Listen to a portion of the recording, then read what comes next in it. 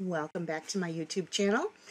I have noticed recently, and this is since a recent Microsoft operating system update, that some of us are experiencing times when our Sawgrass printers are appearing offline.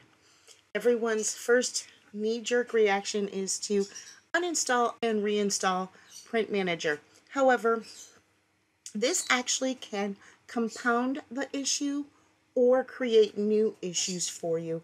There is actually a very simple fix, and I'm going to show you how to go about doing that. The first thing you want to do is come over to your search feature, and printers and scanners is already showing up for me, but if it does not show up for you right here, just type printers in the search bar and it will pop up.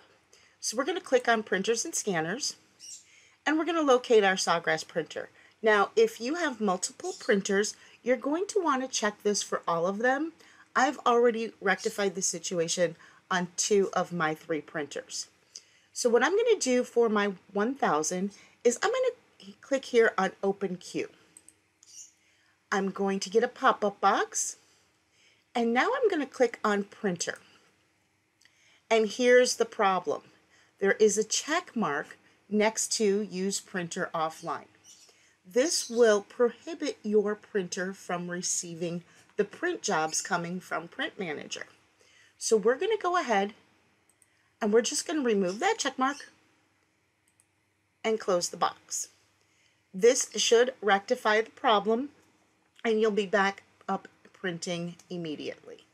So try this first before you use the uninstall, reinstall option. Hope this helps.